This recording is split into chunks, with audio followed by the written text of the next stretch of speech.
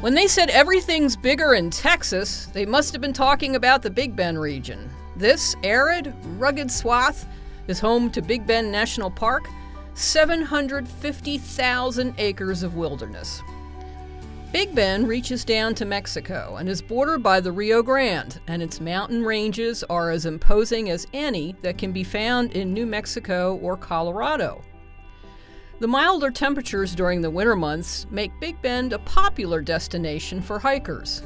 In the summer, outside temperatures soar to 115 degrees daily. Density altitude is always a factor. A 35-mile car trip can take 3 hours. There are no direct roads here. That's why traveling in the area by general aviation is so convenient and so enjoyable. Plan to visit by making a home base in either Alpine or Marfa. There's a friendly general aviation airport in each of these towns. In Marfa, you can fly a glider with the area's resident soaring expert, Bert Compton. Venture deeper into Big Bend and you have a choice of landing at Lajitas Golf Resort, which has its own paved runway, or the more rustic Terlingia Ranch Lodge, which also has a dirt gravel runway.